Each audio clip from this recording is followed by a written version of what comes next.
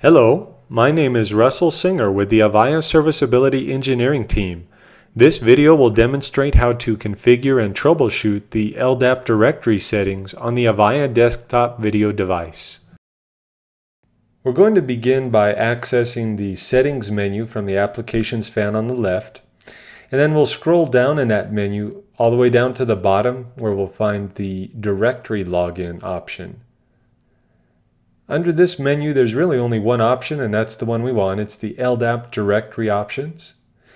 And here we have all of the Ldap related settings for the ADVD. Now on this settings screen, there are only a couple of different settings that really we need to worry about when configuring Ldap.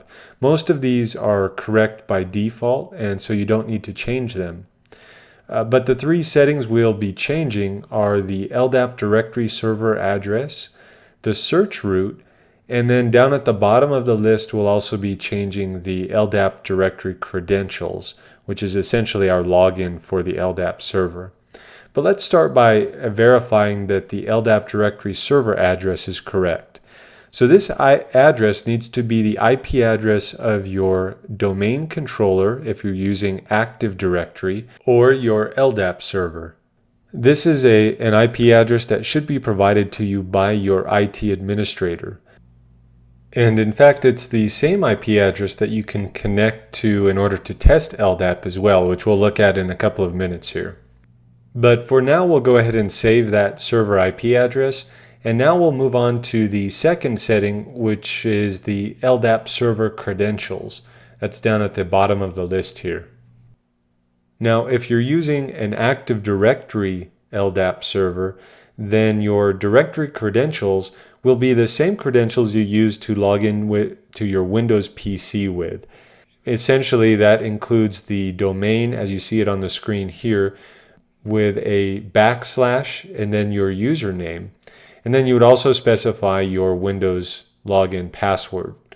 Now, if you're not using Active Directory, if you're using a Linux-based Ldap server, for example, or if your Active Directory server is configured to allow anonymous binding, then it is possible to anonymously bind to the Ldap server, which essentially just means you would not enter any credentials here. So both the username and the password fields would be completely blank.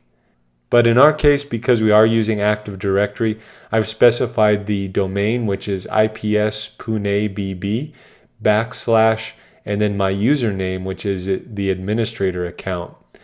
And then I'll also go ahead and specify the password for that account and click the Save button.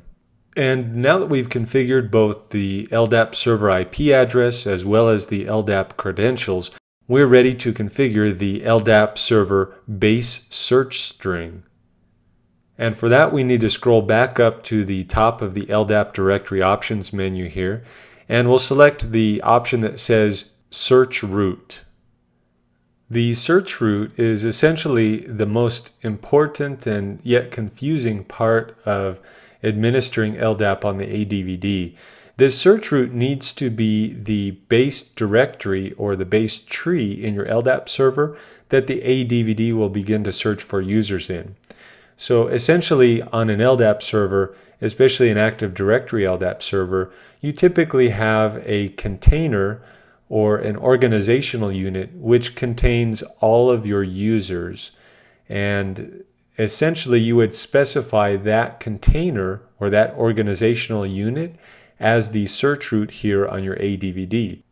So for example, as you look at the search route I have specified here, the domain is the IPS-PUNEBB.com, and the container, which has all of my users in it, is the users container that's specified there as part of this string. Now this is typically something your IT department should manage, and they should have this information available to provide to you when you're administering the Ldap on the ADVD.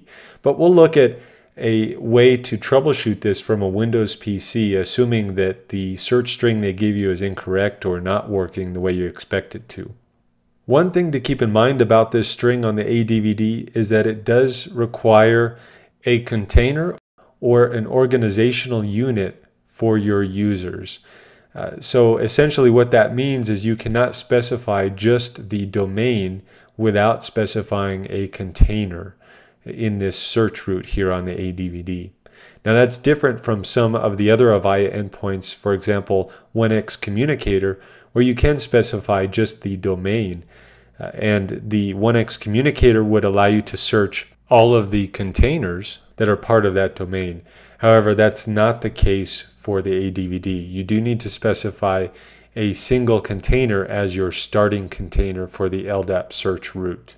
And I'll explain more about that to you as we go through the steps to verify your configuration through your Windows PC. But for now, we'll go ahead and click the Save button, and then we'll test our settings, assuming they're correct, by clicking the directory search option on the right side there. And we'll just type in admin to see who we can find.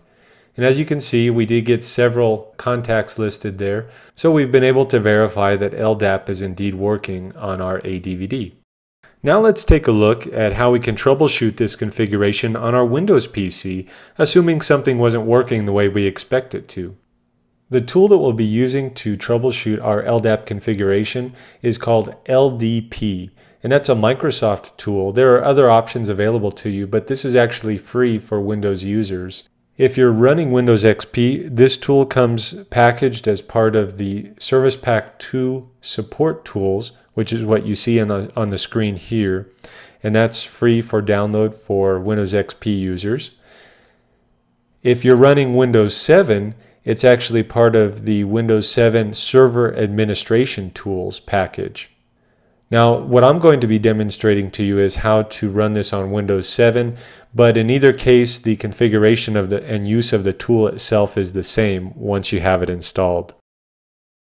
Now we'll start by loading the LDP application, and for that, in Windows 7 at least, we can just go to the search field at the bottom of the Start menu and type in Ldp.exe. This will find the program automatically, and then we'll click the program from the search list there at the top. And that loads the LDP application for us. Now what we'll be doing is going through really a three-step process in order to verify our Ldap configuration. The first thing we'll do is connect to the Ldap server. Then we will bind to the Ldap server, which is essentially authenticating with the Ldap server. And then lastly, we'll be viewing the Ldap tree, which will give us an idea what we need to set our search root to on the ADVD. To connect with our Active Directory server, we're going to go up to the Connection menu item at the top of the window there, and we'll choose the Connect menu option. From there, this will open a small dialog box where really all we need to do is enter the IP address of our Active Directory server, the same IP address we entered in the ADVD when we configured it. And then we'll go ahead and click the OK button to connect to that Active Directory server. Now we can tell from all the information on the right that it did indeed connect. And now we're going to bind by going up to the Connection menu and choosing the Bind option from that menu. Again, this is essentially authenticating with the Active Directory server. Now that pops up a small dialog box again where we enter our authentication information. And the best way to test this is to use the same authentication, that is the username and password, that you use on the ADVD itself. As you can see, we specify the user as administrator, and the password is the same password I specified on the ADVD when I configured Ldap. Additionally, you'll notice that I do have the domain specified there. It's not necessary to specify the .com portion of that domain. One way or the other, it will work, at least through this tool here. Though on the ADVD, you should not have the .com portion of the domain specified. You just would want to enter IPS-PUNEBB. So we'll go ahead and enter that information and then click OK to see if we're able to successfully authenticate with this Ldap server or Active Directory server. Now, as you notice at the bottom of that window on the right, it does say that we successfully authenticated as the administrator. So now let's go ahead and look at the Active Directory tree and find out what our base search root should be on the ADVD. For that, we'll go up to the View menu at the top of the window, and we'll select the Tree option from that menu.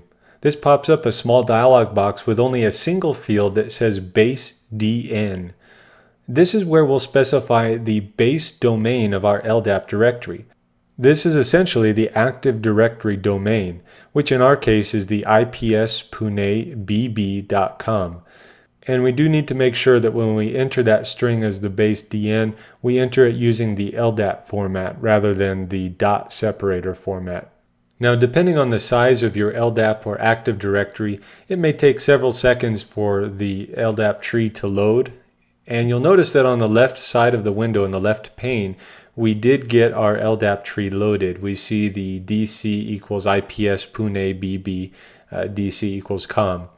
So what we'll do is go ahead and expand that tree or that domain to look at the Active Directory tree.